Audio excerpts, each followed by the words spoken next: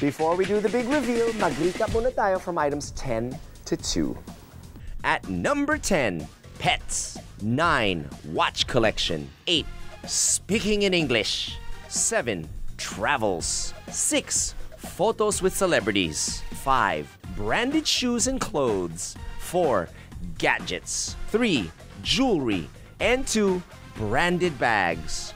And at number 1, ang nanguna, ang pinaka sikat na status symbol, cars.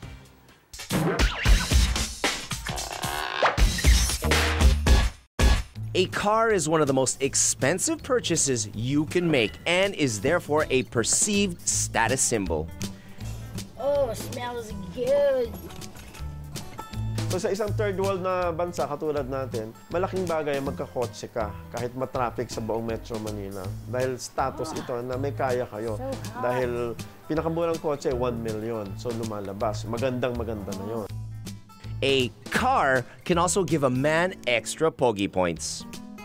I want to show you all my cars. Talaga sa'yo yan? Yeah, see this? From here until to the next street, that's all my car. Oh my God. Yeah. Hindi ko alam na. I'm so rich. What can you say? Ako kasi, yung kotse kong ginagamit, wala pang 1 milyon ng halaga. Kasi para sa akin, makabiyahe ka from point A to point B, masaya na ako. At saka ang kotse nagde-depreciate. Uy, pero para sa iba, lalo na sa lalaki, ang kotse ang batayan ng kanilang pagkamacho. Iba, kahit alam natin hindi naman kagwapuhan, pag may kotse kagwapo ka. However, some people say that for a car to become a real status symbol, it all depends on the model, the price, and other factors. Isa pag malayo sa itsura mo na magkaroon ka ng Range Rover, pagkakamalang ikaw yung driver eh. Ano yun eh, una, dapat may garahe ka. At dapat may account ka sa bangko kasi pwedeng installment yan. At syempre, milyon ang halaga. So dapat may pera ka. Yung iba naman, masabi lang na, wow, ang ganda ng sasakyan, Mini Cooper. Pero pag nakita mo, laki-laking katao, hindi kasya sa loob. But ultimately, no matter what model or brand, a car parked in your garage is still a level up and a sign that you have indeed well arrived. Ang kotse na para sa lalaki ay ang extension ng kanyang mga pag-aari.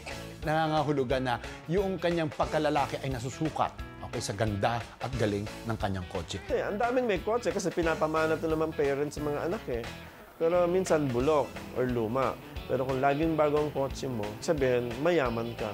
So, mataas ang estado mo. May mga babae rin naman na hinuhusgahan ang kahalagahan ng lalaki sa uri ng kotse na minamaneho. Saka ba nakapark? Andun niya sa taas? Saan? Andun, no? Yung mahaba? Ano? Ibig mo sabihin? Wala kang car? Sino ang pipiliin mo? Kahit gaano ka guwapo. Kung iasakay ka naman sa MRT. Ah! Dali! Hindi! Mag-MRT ka naman ako eh. Talaga, baby. Isa naman, kahit mukhang pulugo, pero naka-BMW, siguro yung babae pipiliin niya naka-BMW.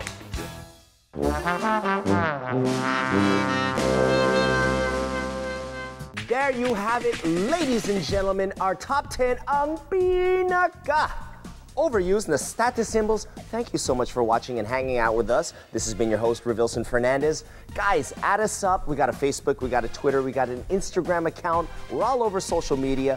Let us know what you think. This is your show. Come on. Next week, get your pens and notepads handy as we continue listing down the top 10 of anything and everything you love. Dito lang sa paborito listang ng bayang, ang pinaka